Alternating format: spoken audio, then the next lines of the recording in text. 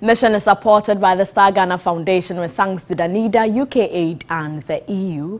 The Dormaa East District Assembly has completed and handed over a 6-unit classroom block to the Dormaa Akwamu Primary School. The Assembly expedited the completion of the school after TV3 reported on the bad state of the building, accommodating teachers and pupils. The Dormaa Akwamu Basic School was established more than 8 decades ago. The school serves hundreds of pupils in Dormaa Akwamu and its environs. When the mission team visited the school 4 months ago, the school had become a death trap due to years of neglect. Window frames and doors hung dangerously from their positions, while portions of the walls were broken. Kindergarten pupils were studying in this deplorable structure, prompting concerns about quality of academic work. The Dormaa East District Assembly had commenced construction of a 6-unit classroom block with an office, staff common room and a library. However, the contractor had left site after roofing was done because the assembly had run out of funds. The mission team then decided to follow up after reporting on the situation. The district assembly raised funds for the contractor to go back to site, and brisk work has been done. The district chief executive, Emmanuel Kofi Agyemang, and officials from the assembly commissioned the project. It's virtually been completed, though there are a few things to be done, but our idea is that the school kids are in a death trap.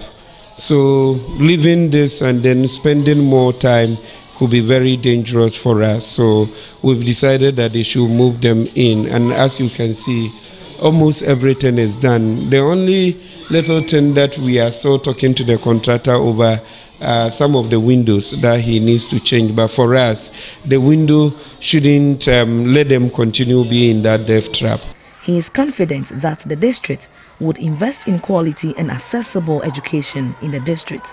What we are doing and we are encouraging our people is whereby they support us so that we will also help. I mean self-help projects. That will help us to do most of the things faster than if we have to give everything on contract. But that notwithstanding, we will continue with this effort, and we are very sure that in the shortest possible time, most of our structures will be transformed. Chief of Dormaa Akwamu was elated and lauded the district assembly for constructing the school.